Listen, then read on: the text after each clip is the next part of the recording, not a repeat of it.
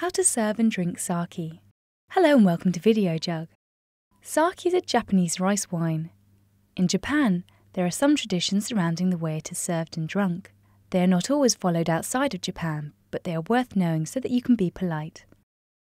Step 1. Sake is served in a small flask called a takuri.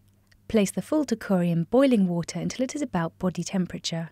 Only very expensive sake is served chilled. Step 2.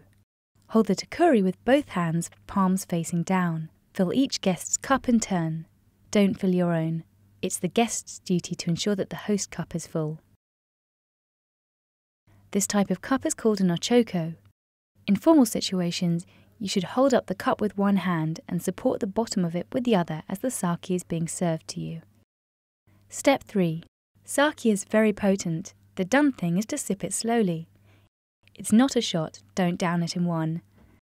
Cheers, or as they say in Japan, kanpai!